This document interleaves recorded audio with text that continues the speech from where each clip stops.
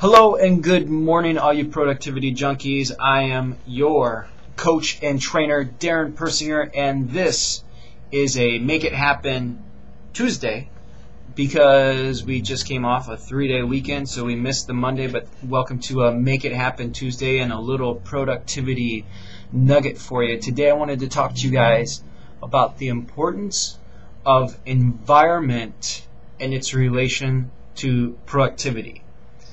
First off, willpower, desire, those things are highly overrated.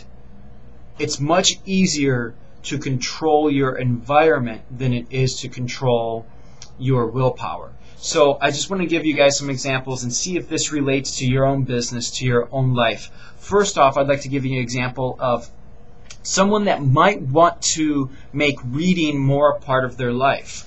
Well, go home and take a look at your home. Take a look at your house. Take a look at your living room and the way it's set up. Is it a throne to television? Do you have the couch sitting there and the chairs all facing around a giant screen TV?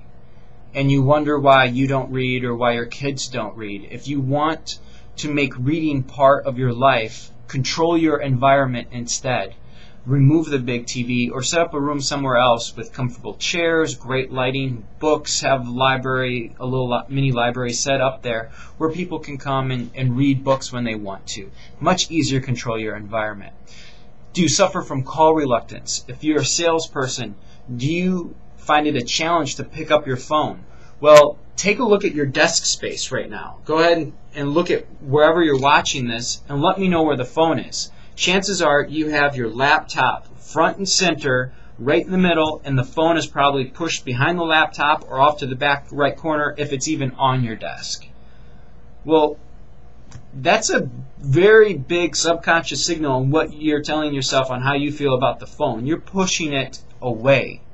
You want to make it easier for you to pick up the phone and make phone calls? Put it smack dab in the middle of the desk. Get your keyboard, get your laptop, get your computer off the desk, get all the distractions away from you. It's easier to control your environment. Finally, I want to leave this with you guys on environment. The things that I'm talking about are just that. They're things. They're inanimate objects. One of the most important environments to be surrounding yourself in is the people environment. So take a look around and see what kind of environment you're around with people. Highly, highly underrated who you surround yourself with. So in your business life, in your personal life, are you surrounding yourself with people that desire success, that want to achieve more, that are happy? Are you surrounding yourself with happy people?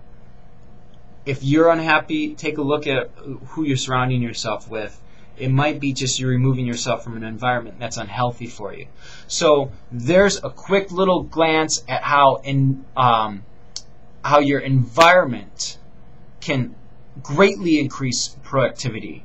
There's lots of other examples I could give you if you guys want some on, Darren, how could my environment change? Here's where I'm at.